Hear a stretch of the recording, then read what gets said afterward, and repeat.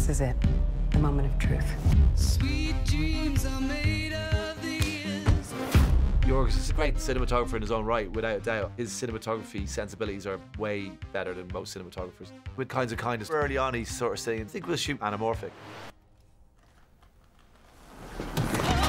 It makes you film scenes in a different way. I think we're at that point where we wanted to do something different. Anamorphic basically squeezes the image so when you project it and it comes back out widescreen. How's the foot? Robbie is so brilliant and Yorgos is so specific about composition, and every film feels different. The films are just beautiful. Robbie is such a master, and him and Yorgos together are quite the duo. And go! We shot in 35mm film, which is Yorgos' go-to capture medium. We're going for simplicity as much as we could and focusing on the essence of the scene.